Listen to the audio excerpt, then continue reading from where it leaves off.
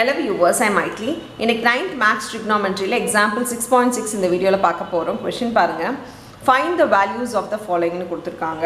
இப்போ பாத்தீங்கன்னா cos 0 plus sin 45 plus sin 30 into sin 90 minus sin cos 45 plus cos 16 கொடுத்திருக்காங்க. இது எல்லாமே பாத்தீங்கன்னா உங்களுக்கு trigonometric ratio tableல இருக்க values தான். So tableல இருக்க values கட்டாயம் உங்களுக்கு தெரிஞ்சுதான் ஆகணும். அது நீங்கள் மகப் பண்ணி தான் ஆகணும். ஏன்னா நெக்ஸ்ட்டு வர கிளாஸஸ்க்கு நெக்ஸ்ட்டு 4 இயர்ஸோ உங்களோட அது கூட வரப்போகுது. ஸோ ஸ்கூல் முடிக்கிற வரைக்குமே உங்களுக்கு இந்த டேபிள் தெரிஞ்சு தான் இருக்கணும். ஸோ இப்போவே படிச்சுக்கோங்க, அது உங்களுக்கு பின்னாடி ஈஸியாக இருக்கும். ஸோ ஃபஸ்ட் சம் எடுத்துக்கலாம். ஃபஸ்ட் சம் அதோட வேல்யூஸ்லாம் அப்படி சப்ஸ்டியூட் பண்ணிக்கலாம். cos 0 1 ப்ளஸ் sin 45 வந்து 1/√2 sin 30 1/2 into இங்கே பாருங்கள் sin 90 1 minus 1/√2 இதோட வேல்யூ ப்ளஸ் cos 60 வந்து 1/2. இங்கே பார்த்தீங்கன்னா இங்கே 1 இருக்குது 1/2 இருக்குது, இங்கே 1 இருக்குது 1/2, ரெண்டுமே ஒரே சைன். ஆனால் 1/√2க்கு மட்டும் சைன் மாறி இருக்கு இல்லையா? நான் என்ன பண்ண போகிறேன்னா இது எப்படி ஈஸியாக சால்வ் பண்ணலாம்னு சொல்லிடுறேன் உங்களுக்கு. 1 + 1/2 ஒன்றா எழுதிக்கோங்க, மைனஸ் 1/√2. அதே மாதிரி 1 + 1/2 ஒன்றா எழுதிக்கோங்க, மைனஸ் ப்ளஸ் 1/√2 இது மைனஸ் 1/√2.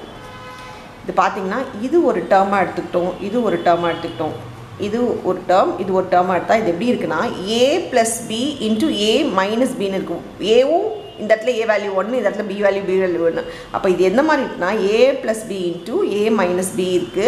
அப்படின்னா டேரெக்டாக இது என்ன சொல்லலாம்னா, சாரி இது 2 a² - b² சொல்லலாம். ஸோ ஏனா ஃபுல்லாக இது ஃபுல்லாக சேர்த்து தான் a + b இன்ட்டு a - bன்னு இருக்குது. ஸோ இதை நம்ம சால்வ் பண்ணி கூட இது கன்ஃபியூஸ் ஆகுது, எனக்கு ரொம்ப பெரிய டேர்மாக இருக்குது, எனக்கு கன்ஃபியூஸ் ஆகுதுன்னா இதை நீங்கள் சால்வ் பண்ணிக்கோங்க, இதை ஆட் பண்ணிக்கோங்க. ஆட் பண்ணிங்கன்னா என்ன வரும், 2 + 1 வந்து நம்மளுக்கு 3 ஆகிடும். ஸோ 3 + 1 வந்து 2 + 1 வந்து 3/2 ஆகிடும். 3/2 ப்ளஸ் 1/√2, இங்கே 3/2 minus 1/√2. இப்போயும் உங்களுக்கு ஈஸியாகிடும்னு நினைக்கிறேன். இப்போ a + b into a - b இருக்குது. ஸோ a² - b² இதை டேரெக்டாக எழுதலாமா? a² 3/2 the whole square minus b² 1/√2 the whole square. இப்போ பாருங்கள் இது 9/4 minus 1/2. ஸோ இங்கே எல்சிஎம் எடுத்துக்கலாம், ஏன்னா இது ஸ்கொயர் பண்ணனா இது 2 தான் வரும். ஸோ எல்சிஎம்னா 2 எடுத்தால் தான் நம்மளுக்கு டினாமினேட்டர் 4 வரும். இப்போ பாருங்கள் 9 - 2 வந்து 7. ஸோ 7/4 தான் இதுக்கான ஆன்சர். ஸோ இந்த மாதிரி ஈஸியாக போடலாம். இல்லைன்னா நீங்கள் பைனாமியல் மல்டிப்ளை பண்ணி போட வேண்டியதாக இருக்கும். சாரி ட்ரைனாமியல், இது 3 டேர்ம் இருக்கிறதுனால இது ட்ரைனாமியல் மல்டிப்ளை ஆகிடும். இப்போ நம்ம செகண்ட் சம் பார்க்கலாம். Second sum tan square 60. நான் ஃபஸ்ட்டு கொஷின் இங்கே கீழே எழுதிக்கிறேன், ஏன்னா மேலே இருக்கிறதுனால.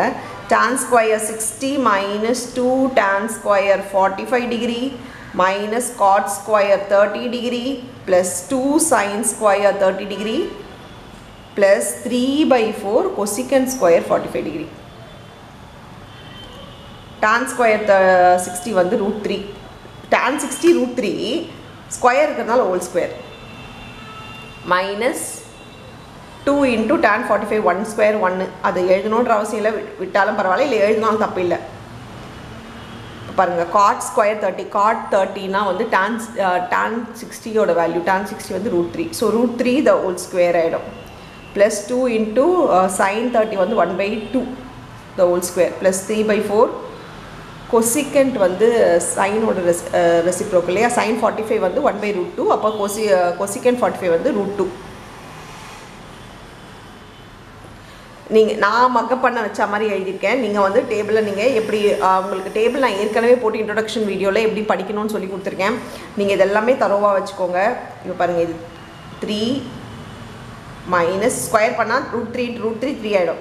-2 -3, இந்த +3 -3 கேன்சல் பண்ணிக்கோங்க. இது பார்த்தீங்கன்னா +2 இன்ட்டு 1/4 ஆகிடும், ப்ளஸ் 3/4 இன்ட்டு 2 ஆகிடும். இதுவும் நம்ம கேன்சல் பண்ணிக்கலாம். மல்டிப்ளையில் இருக்க இந்த 2 பார்ட்டும் இந்த மல்டிப்ளை இருக்க 2 பார்ட்டு கூட கேன்சல் பண்ணிக்கலாம். இப்போ இதில் என்ன இருக்குன்னா -2 ப்ளஸ் 1/2 ப்ளஸ் 3/2. இது லைக் டேர்ம்ஸ், இதை சால்வ் பண்ணிக்கலாம். இது சால்வ் பண்ணால் 4/2 வரும். ஸோ 2 ப்ளஸ் 4/2 இதையும் நம்ம கேன்சல் பண்ணிக்கலாம்.